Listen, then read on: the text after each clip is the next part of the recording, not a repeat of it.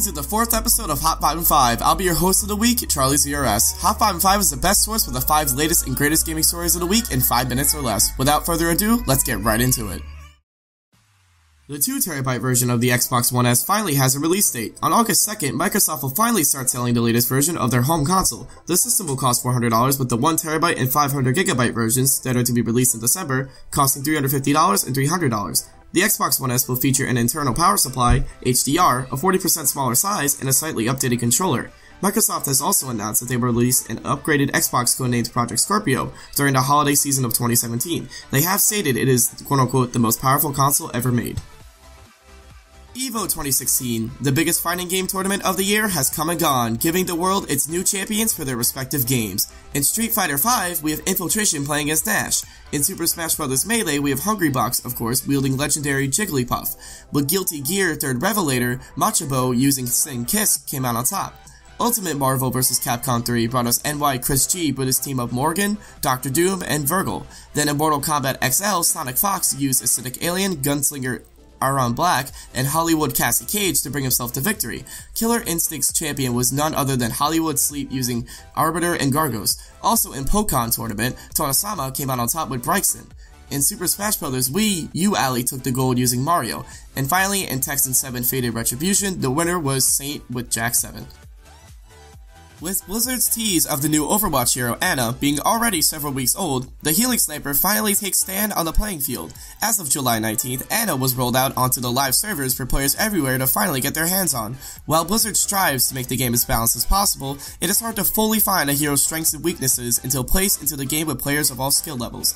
That being said, she is considered one of, if not the best supports as of right now, as she is a great healer all around as well as a decent damage dealer on the side. Her only true balance right now is that she takes quite a bit of skill to play, which might be what Blizzard was simply aiming for, high reward for high skill players. Either way, she is sure to be tweaked in the upcoming patches to find a good medium for players of all skill levels alike.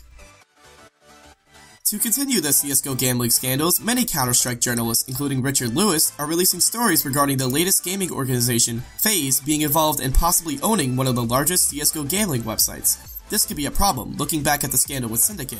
Wild, as a company, released a statement seeming to be written by the owner, who stated, quote-unquote, "I didn't think I'd be making a public statement about the relationship between CSGO Wild and FaZe, but after consistent posts filled with untrue accusations and speculation, I figured it was time to tell the tale," also including other information regarding his friendship with FaZe Banks, the owner of FaZe, and sponsorships that were given out to the successful YouTubers that are a part of his organization.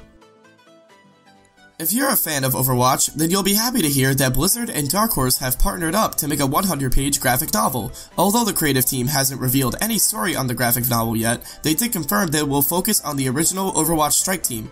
The graphic novel is set to release in April 2017 sometime. Dark Horse will then follow up that release with the art of Overwatch that features unreleased concept art, and that will be released summer 2017.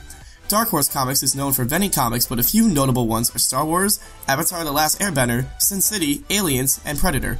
Dark Horse Entertainment has made movies based off the comics like Alien vs. Predator and Hellboy, so it is possible that in the future an Overwatch movie will be made. Nintendo's second-party game Pokemon Go is still continuing to make headlines as the game helped Nintendo break stock market records for the biggest daily turnover in the Tokyo Stock Price Index. This is due to Nintendo trading the equivalent of $4.5 billion, which breaks the record set by Tokyo Electric.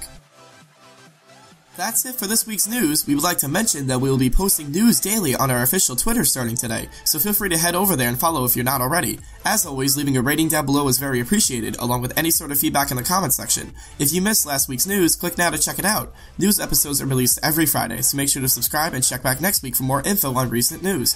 This is CharlieZRS signing off. Peace.